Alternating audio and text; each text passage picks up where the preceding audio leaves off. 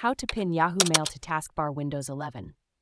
If you're looking to pin Yahoo Mail to your taskbar in Windows 11, you're in the right place. Let's break down the simple steps to get this done.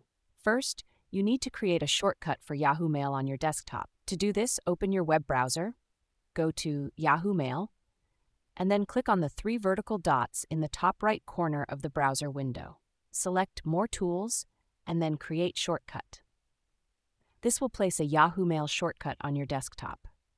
Now locate the Yahoo Mail shortcut on your desktop. You can easily find it by looking for the Yahoo Mail icon. Once you've found it, click and drag the shortcut to your taskbar. As you drag it, you'll see a tooltip saying Pin to Taskbar. Drop the shortcut there and it will be pinned. If you don't see the Pin to Taskbar option directly, you can also open the Yahoo Mail shortcut first. Once it's open, you'll see the Yahoo Mail icon in the taskbar. Right-click on this icon and select Pin to Taskbar.